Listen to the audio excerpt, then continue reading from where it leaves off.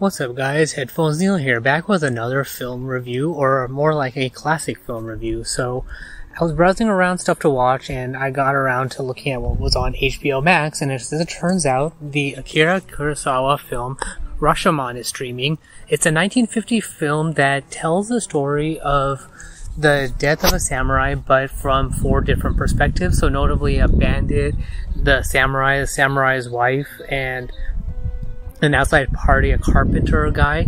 So essentially the film is a classic because it uses a number of techniques for the time that were unique. Notably, or one of the side ones is, for example, the use of sunlight.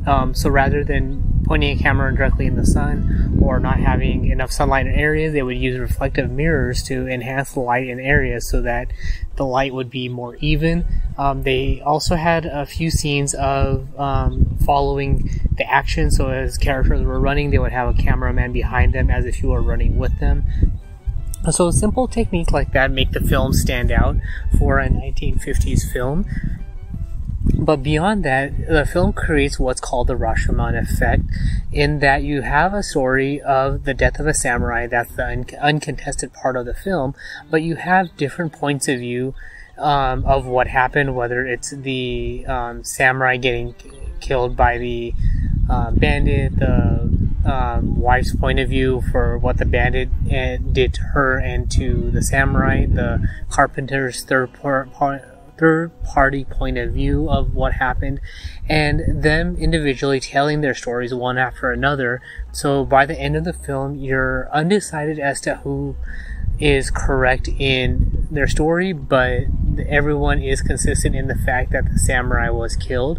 So overall, the film was very well done. For an hour-and-a-half long movie, it went by really fast. You don't really see the time go by as I would have thought going into it that it would have felt slow. The black and white would have thrown me off, but overall the movie was very well done. The pacing was even, and you can see how Kurosawa earns his reputation as a director for this film and a film like I want to say the original Magnificent Seven possibly, and films like that. So overall, if you do watch the film, I do recommend watching the film, because it has that effect to give you or leave you with questions as far as what happened with in the story, who's right, who's wrong, and what actually happened as a story. So that's really all there is for that. So the other reason why this film stands out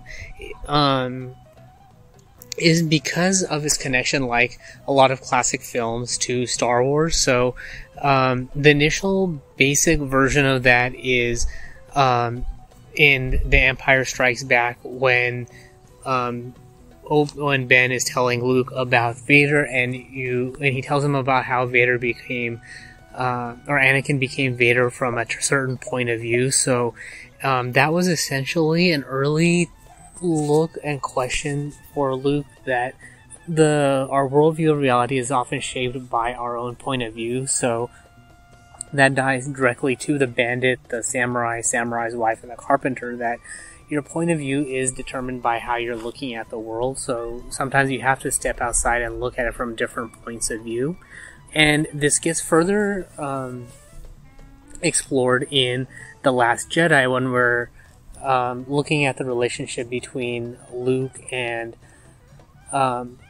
Ben Solo, in that we have them telling 2 sides of a story, and that it's less about an unreliable narrator and more for our point of view, and that we're only seeing what we want to see, and that Luke tells his story in bits and pieces, and Ben Solo fills in the rest. But by the end of it, that kind of forces Luke to tell the whole story, but then it still calls into question as to what happened and where, and how much evil did Luke actually sense in Ben and all of that. So overall, it's a very interesting look as far as how that principle of the Rashomon Effect gets portrayed in films or in different sorts of films. So if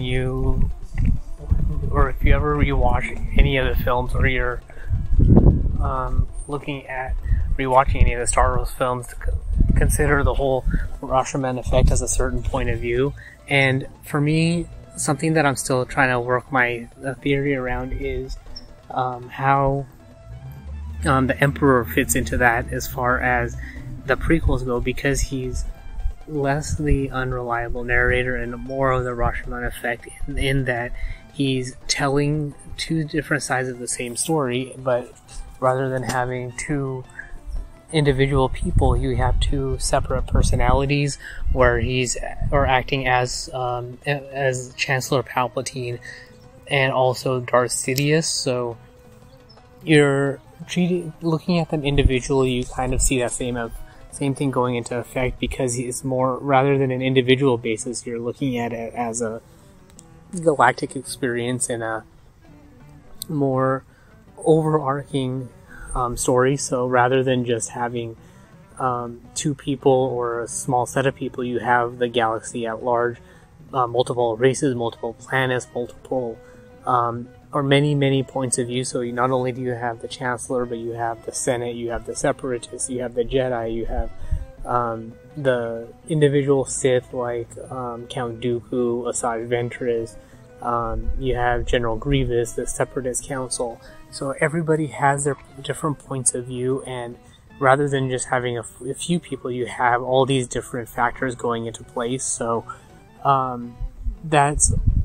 thinking about Star Wars, or the Star Wars franchise in that aspect, makes you, or forces you to realize how much influence the Chancellor had, and then how the Jedi on the whole were a flawed society. So even in Luke telling Rey about how the Jedi were idolized and worshipped, is a point of view. He's showing how the Jedi were flawed, and that having the popular, or having the galactic point of view and creating the Jedi as heroes and idols to be worshipped and legends is a point of view. But looking at it from a different point of view, notably Luke's, is that the Jedi were fallible. It was less about them having this power, but them just being human and still falling to their baser instincts. So overall, now that I've seen this film, it gives me a different sort of appreciation in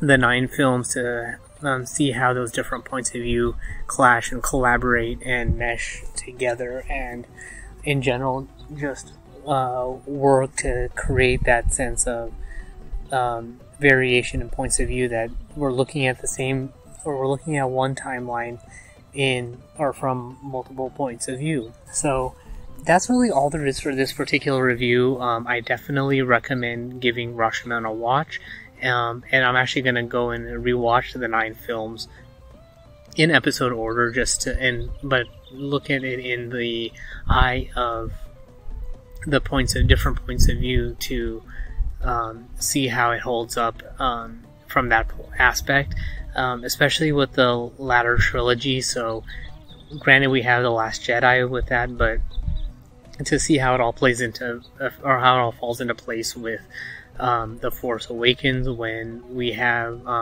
everyone looking for Luke as the last Jedi, and then in The Rise of Skywalker, as far as looking at the return of the Emperor and how Ben and Rey defeat him, especially since Rey goes into it with the knowledge of Luke's theory of the Jedi being legends, and what the Emperor was doing to Ben to make him the way he was. So that's all there is for this particular review. So if you have any questions, comments, concerns, feedback, or anything like that, you can find me on Twitter at PatelN01. The website's PatelN01.com for past episodes, subscription links, supporting the show, and all of that good stuff. And that's all for this particular episode. So thanks for tuning in, and until next time.